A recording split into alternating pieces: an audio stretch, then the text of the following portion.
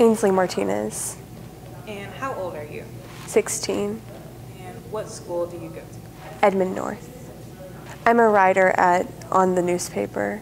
I've just always really enjoyed writing, and it's something that I've always wanted to do. I like to write reviews a lot, just on movies and like albums, etc., and also world events. I really want to be a war correspondent or something with politics. It was a quote that said, there are three people who run towards disasters, not away from them: police, firemen, and reporters.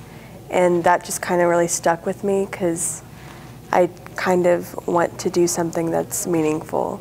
Definitely, if I want to do something that kind of has to deal with politics and war, it'll be dangerous emotionally and physically, just with how people view journalism these days.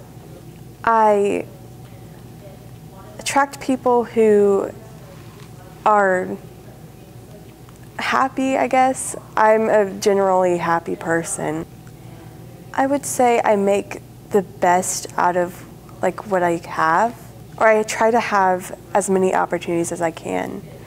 So I say yes to anything.